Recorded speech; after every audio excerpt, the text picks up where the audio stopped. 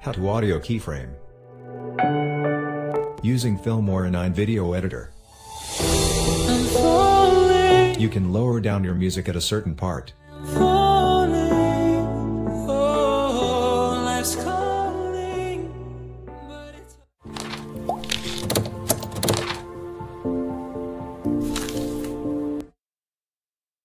Hello everyone.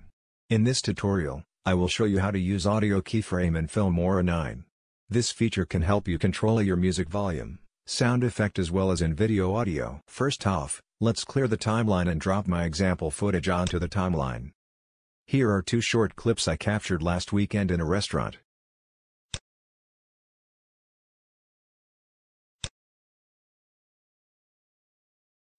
They have background audio. If I don't want to use but still want to keep the audio, I can highlight all the clips and select mute audio at the drop-down menu. By doing that, I can bring back the audio anytime when editing. You can also remove the audio from your clips when you select Attach Audio at the menu and delete the new audio track. Being noticed that you will not able to use the audio in this way. For this example, I will delete the audio of the clips so that you don't hear the annoying background when I add audio keyframe on my music track. Now I will add a background music track to the timeline.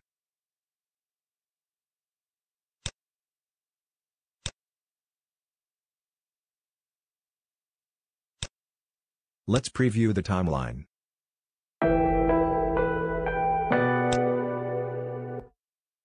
To lower down music volume at a certain part of the clip, you will need to add audio keyframe at 4 position on the track. Firstly, right-click on the audio track and select Adjust Audio.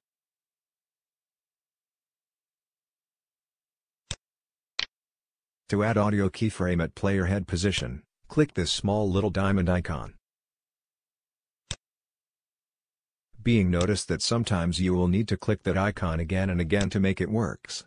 I've noticed this bug when using this feature in Filmora. I hope Wondershare can fix the issue in their new updates. This is my first audio keyframe. To add another one, move the player head to another position and hit the little diamond icon again.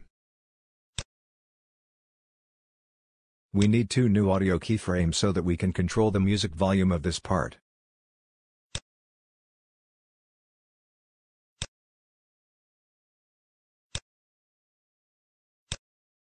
Alright, now we can lower down the music volume by pull these 2 keyframe down.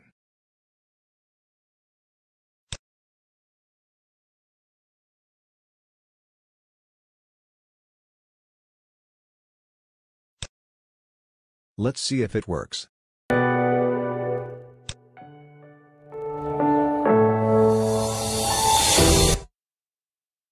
Nice.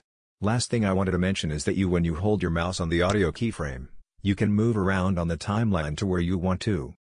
So you can easily adjust the audio keyframe to put it at the right position. That's the end of my today's tutorial. I hope you guys enjoy it. If you want to learn more about other Filmora9 editing tips, click the end screen annotation to watch my complete Filmora9 tutorial for beginners. Bye for now.